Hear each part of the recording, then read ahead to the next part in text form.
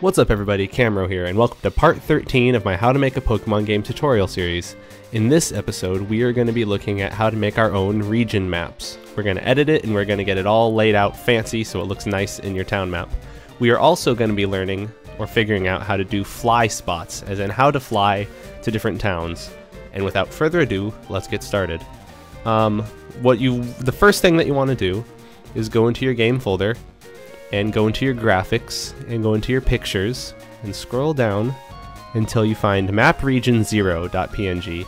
This is what we're going to be editing today. You can edit it in Paint if you want. I like to edit it in Photoshop, but this is the file we're going to be editing. It's just a picture. You can customize it to be whatever you want, and I'm going to go show you how to do it in Photoshop, or I'm going to work in Photoshop for this.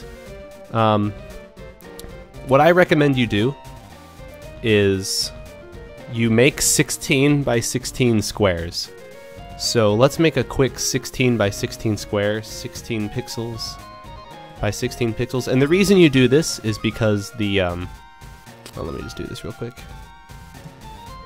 The reason you do 16 by 16 is because every single icon, or like the cursor that browses the map, every single spot on the map, it's a grid basically, is 16 by 16. You can edit this if you want to make it like 8 by 8, but we're gonna keep it simple. So what I like to do is take my 16 by 16 square and put it in the top left, just so that way I can make sure everything's aligned to this grid. And then you can just, if you hold Alt in Photoshop, just drag. You don't need Photoshop to do this. Once again, I need to reiterate, you can do this in Paint. Just work in 16 by 16 squares. But once you've settled on a place where you want your town to be, like I'll just put my town here. And let's turn this off also. I can make a new layer. And the way that I like to do squares on the town is I like to use really similar colors to like this starting map here. I can just take this color and make a square here. Cool, cool. So if I turn off this red, there we go. So we've got one square, and I can just fill it in. And one of the main reasons why Photoshop is really good for this is it's super easy to copy shapes you've already made. So if I do this, that might be a little bit too much. No, I think that should be fine. Cool. So this will be one square on our map for one of our towns. And you can just hold Alt and you can drag it. And remember, 16 by 16, so I want to move it. About 32 pixels, that's a multiple of 16. 48 is a multiple, okay. But you see what I mean, right? Like, everything should be on a grid where everything is 16 by 16. And cool. So let's turn all of these off now. And let's make our own map. Like, I'm gonna make a super bare bones, really small map. I'm gonna do a new layer. And let's just make like a blue ocean underneath. Put that there, cool. And yeah, there we go. Just a blue ocean, cool. And one thing I like to do is, with the pencil tool, which is in Paint as well, I like to use like a dark green for like a landmass.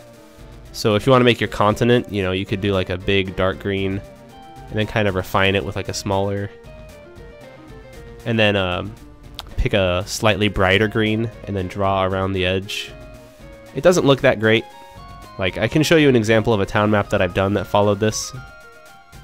And you know, but you know, this is mainly for people who want to be artists or do the art for their game. Like right now I'm gonna just do really basic art so I can show off some of the functionality. So let's make a small landmass actually. Let's erase this real quick.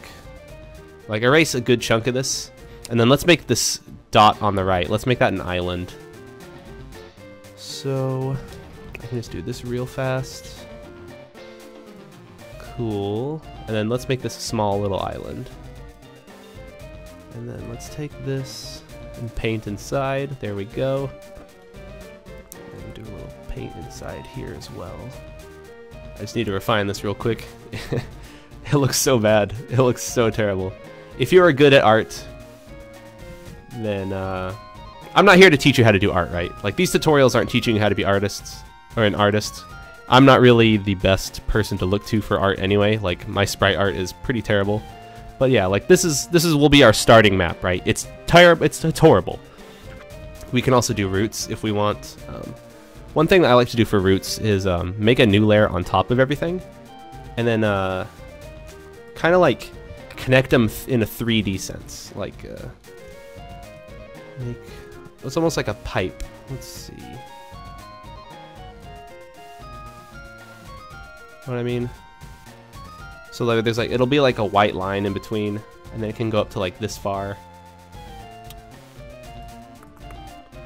So like, this is a root, and if it branches to the side, then have it like in the center kind of,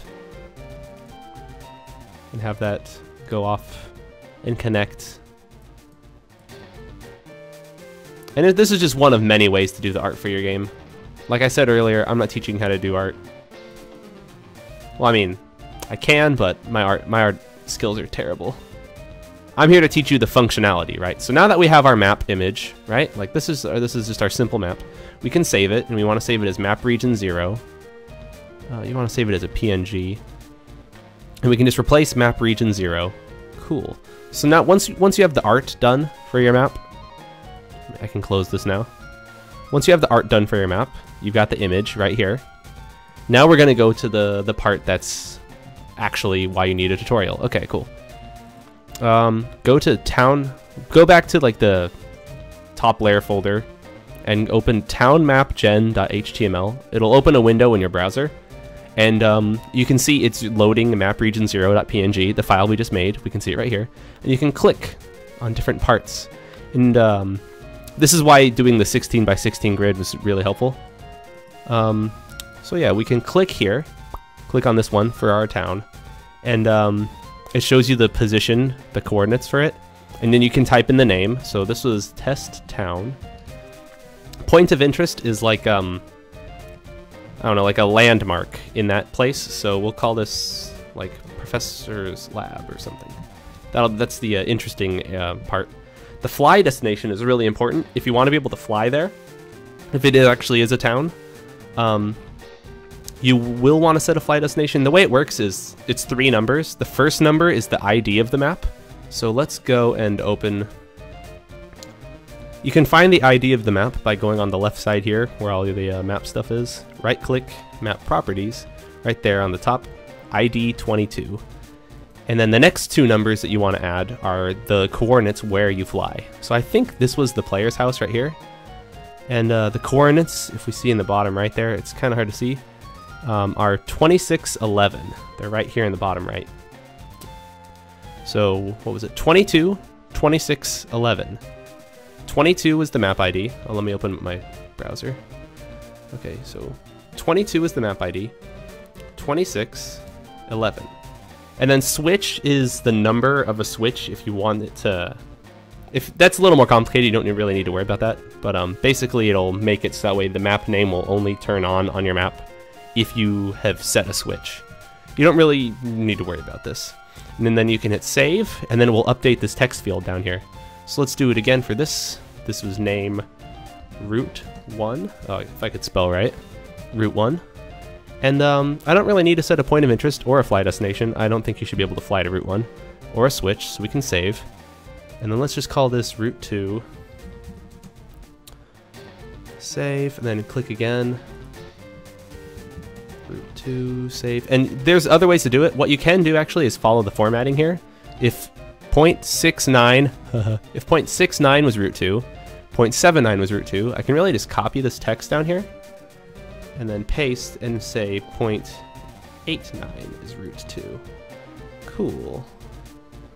And then you can also click there and do it, but let's name this Test Island. There won't be a point of interest, but there will be a fly destination. So let's open Test Island. It's an island that I made just a little bit ago. And let's check the map properties for this. Its ID is 48. And you want to fly it in front of the Pokemon Center. So it's 48, and the coordinates down here are 26, 16. So 48, 26, 16. Let's go and open up the browser again.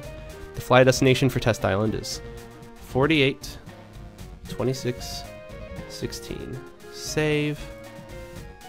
Oh no, it overrode my other thing for route 2. I guess it's easiest to do it this way. But if you want to stick to only doing text editing in Notepad++, then you can do that. Okay, so what you want to do now, what I like to do at least, is to just copy all of this. Cool.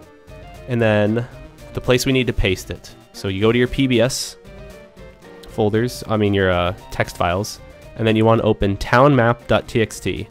So there's already a town map created, but you can just delete everything except these the first line here, and then replace it with what you have in your text, what was here in the HTML. So this first line, 0, that's the map number, or the region number. It starts at 0, similar to how the badges start at 0. And then the file name, which is the image it uses, and then the name of the region, you can change this. Let's call it the test region, because I'm doing a lot of test and tutorial stuff. Let's actually call it the tutorial region. Tutorial region. And then you got test town, route 1, route 2, test island. Okay, cool. And then just because I'm obsessed with the formatting here, let's do that. Cool. So now it should all be set. There will be a couple small things we still need to do, but this is the majority of the work when it comes to making the town map. So let's load in and test it out. Load into our game and look at our map. The way it should work is... Okay, there's still a couple things I still need to change, but the way it should work is when I open the town map, it will be our file, and when we browse over certain locations, it'll say the name and stuff. So let's look at the town map. Cool, we are. Here we are, tutorial region. It has our image. Did I make a mistake? Huh. Let me check this out real quick. Alright, so I figured out what the problem was. I accidentally messed something up in the scripts. So now, when we look at the map, we see everything aligns to the 16 by 16 grid. There's Test Town with the Professor's Lab. There's Route 1, Route 2, Route 2, Route 2, and then Test Island. Cool. So what I did in the scripts was I changed it so that way the cursor was 8 by 8, and I doubled the map size, so it offset all the coordinates and everything was weird. I was just messing around to test it. And another thing that's really cool that I just learned is if you press enter while looking at a map, while you're in the debug game, you can enter and set a name. So let's call this Mountain Test. Cool. So now that's saved to your map. Mountain Test. Save changes? Yes. Cool. So that will change the text document there. Nice. So now let's try flying. So in order to fly, let me open the debug real quick. You will need to change the metadata. I press up to go to the very bottom, and then I'm holding up a little bit more. You're going to need to set the metadata of the map for Test Town. No, I didn't do any of this yet. Okay, cool. So there's an important metadata that needs to be set for the map, and it is outdoor. If the map is not outdoor, then you won't be able to fly. You know, it'll think you're inside of a house or in a cave or something. So if outdoor is true, then you'll be able to fly. So let's go to Test Island and set outdoor to true as well. Now we should be able to fly. So let's save. I have a Pidgeotto because I gave myself the demo team. If you want to give yourself the demo team, as a reminder, open the debug menu again, which I just press F9. That's the quickest way to enter it. Then you just hold down a little bit, keep going, give demo party. That's how you get the demo party. So I've got this Pidgeotto, and now we can fly. There it is. Okay, so I didn't set the fly location for Test Island, I guess, but I can fly to Test Town.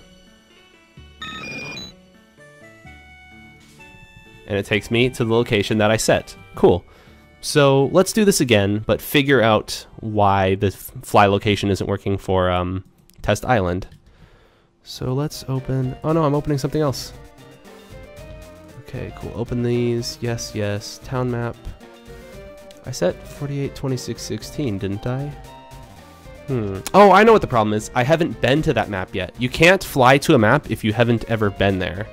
So that should solve this. That's something that's built into the game by default. You can't fly to a place if you've never been there. So I can't get fly and instantly fly to the Elite Four, you know. So let's press F9 and do warp to map, which is a really handy dandy debug as well. Fly to Test Island. Here I am on Test Island. Very nice. My Pikachu is all messed up because on the bottom layer of this place I have all water. If the bottom layer is all water, your follow Pokemon will be kind of messed up. So I can fix that real quick too. But if I do fly now, I have the fly location set here, cool, and the fly location set here, cool. So there's one thing that's also annoying me, and I'll show you how to fix that right now. When I hit fly, it defaults to the top left. That's kind of annoying. What you can do is go to your debug, and then go to the metadata again. So set metadata. So I want to set the metadata for Test Island. There's map position. What that will do is it'll pull up the map, and then you can left click on where it is in the map. So that's where that is. And it's a good idea to do this for all of your maps. So map position for Route 1 here. Wait, let me click. There we go. Let's see, healing spots. Route 1 doesn't have a healing spot, but I can just leave that be for now. It's not as useful for what we're talking about right now. So I set the map position. Essentially what that does is it makes it so that way if you open the map if you open your region map while you're on that map, it'll default to the place that you're currently standing. So if I open the map again while I'm standing in Test Town, if this makes sense, if I open the region map again while I'm in Test Town, the cursor will default to Test Town. So it's an important variable to set. So let's show off the flying one more time. This should take me to right in front of the Pokemon Center because I set the coordinates. Cool. Nice. So that's flying. I hope this episode was helpful. If it was helpful, let me know, leave a comment. And if it wasn't helpful, let me know what else is confusing. I'm starting to stream more. You probably saw that I highlighted, or I uploaded that, it was like 5 hours, oh my god, like 5 hours of Twitch streaming. I plan on streaming a lot more, so please follow that Twitch stream, or follow my Twitch at twitch.tv/xcamero, and follow me on Twitter if you want to. I'll tweet about when I go live. And I'm going to stream myself working on Pokemon games. I'm going to be playing other games too. I'm going to be playing Pokemon Sun and Moon when that comes out. Oh man, that's going to be good. This island is for kids only. We have fun all day. But yeah, thank you for watching once again. I hope to see you next time. Next time I think I'm going to cover turning items into HMs. Or HMs into items. So like a flashlight for flash and a machete or a knife for cut. I'll cover that next time. It's going to be great. It's going to be cool. And yeah, thank you for watching once again, and I'll see you next time. Bye, guys.